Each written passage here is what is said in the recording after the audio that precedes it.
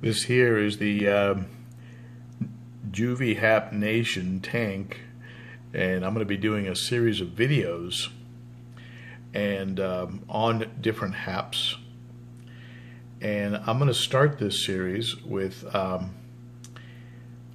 video on the Fossorochromis rostratus, which you can see right here. Of the juvies in this tank, this one is growing perhaps faster than most. They can get up over 10 inches pretty easily, the males, and I believe in the wild they can get up to over 16 inches. It's recommended that they not be kept in a tank smaller than 70 gallons when they're around 6 inches, and then beyond that they should be definitely kept in tanks over 100 gallons. In the wild they can grow or they can make large nests, large craters, but in captivity they don't seem to do that much, even though they do sift around quite a bit. And one interesting thing about them is when they become scared, they can actually go and bury themselves in the substrate.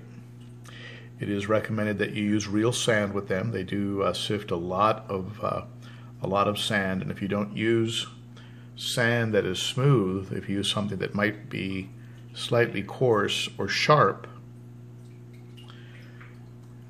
and some play sands and some blasting sands and things like that that are used in tanks can sometimes be a little bit sharp, they will get irritation in the gills and in the lungs, or in the gills and the lips rather. So it is not recommended, as you can see right there, took a mouthful. So it is not recommended that you use anything that might be sharp with a fish like this. So just your basic natural sand, your Caribbean Sea, things of that nature are what is recommended. It is also recommended that you keep a male and a subdominant male and several females, 3 or 4 females, and they can actually have a brood or a group of fry between, like 70 fry at one time. So if you want to breed them and you create a good breed group, you can actually have quite a few of these fish pretty quickly.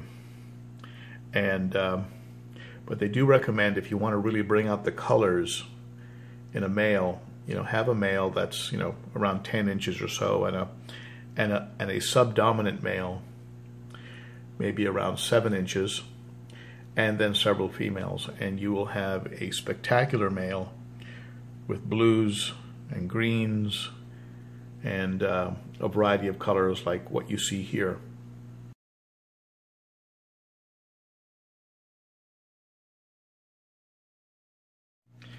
I've seen videos on YouTube where people have been cleaning their tank and removed all the decor and lowered the water level, and there was still a Fossorochromis buried in the sand.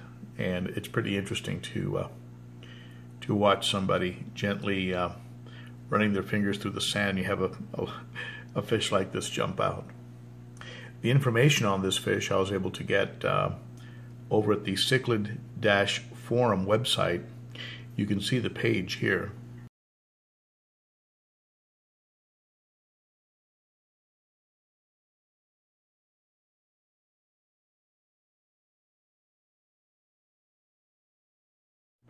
One more point about this fish: forget about having any plants that would actually need to be in the substrate, because these fish are notorious at digging up everything, and you're probably better off using what I'm doing in this tank, which is attaching plants with super glue gel to rocks, or in some cases maybe even tying them to rocks with fish line, because this fish is a notorious digger, and he will dig up anything that you might try to plant.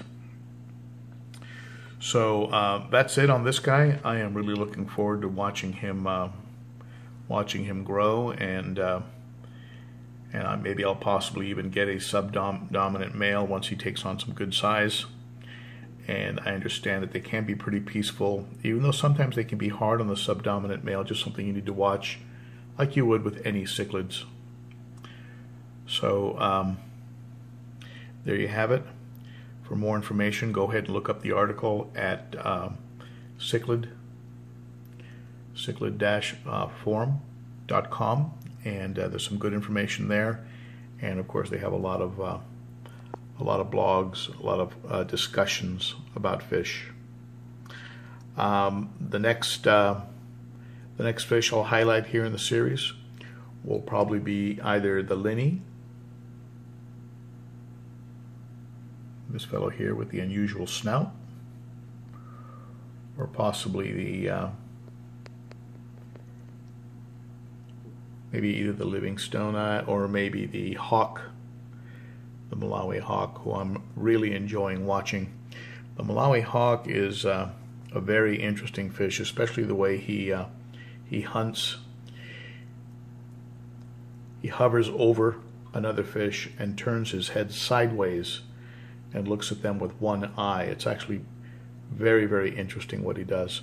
So I might just feature a little something on the hawk, which is back there.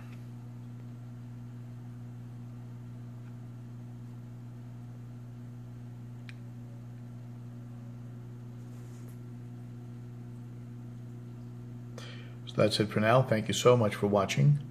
I really appreciate it. And I will be creating a playlist called Juvie Hap Nation, and on that playlist we'll have a series of videos where, there he goes tilting as if he could fit anybody in this tank in his mouth. We'll have a series of videos that will be discussing and tracking each of these haps as they become older and color up. All right? So there you have it. Thank you so much for watching.